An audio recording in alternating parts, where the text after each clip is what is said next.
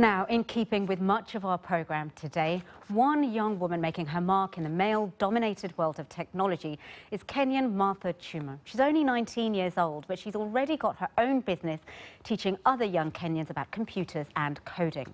She's been chosen as a finalist in the Anzisha Prize. Anzisha means initiative in Kiswahili, and the competition is aimed at self-starters between the ages of 15 and 22 years old. Now, Martha will go on to battle it out with 11 other finalists for a $75,000 prize.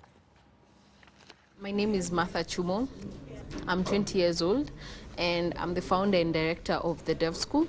We give short courses to young people on technology. So we teach young people how to build software. Then I see this code, empty array equals array.new.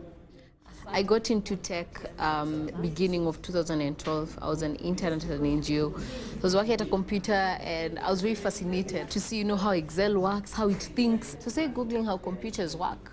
And I came across programming and how to be a programmer and all these new concepts that were not in my world before. I got a few developer jobs. Then last year I decided I needed to improve my skills and I applied to get into hacker school in New York. But I wasn't able to go because I couldn't qualify for a US visa. That frustration actually motivated me to bring it to Kenya because I was like, if I can't go to hacker school is coming to me. That was the birth of the Dev School. So this team is working on an application that they're calling Tribe Z2. The whole idea is to bring cultural understanding among Kenyans, embracing our cultural diversity. To be able to start the school, I ran an online campaign on a platform called Indiegogo. It's basically a fundraiser using the internet. My campaign was about 30% successful. That wasn't the full amount I was expecting, but that was good enough. I was able to restructure the budget and work with what I had. So it's been 1.5 years since the first idea came. I can start the school till now. We've trained more than 150 students, which is amazing. And we've actually, in collaboration with the University of Juba and UNESCO, ran a pilot program in South Sudan, which went amazingly well.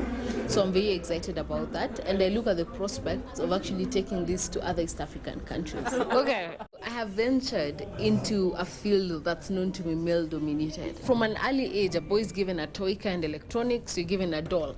So most girls are nurtured not to be into technology. But the reality is that technology is for everyone, just that we are nurtured by society. I'm not expected to code. So there's a lot of work to be done in this field to actually encourage the girl child to get into it, encourage other women to even change careers and get into technology. Before we go, let me just remind you about our top stories today here on Focus on Africa.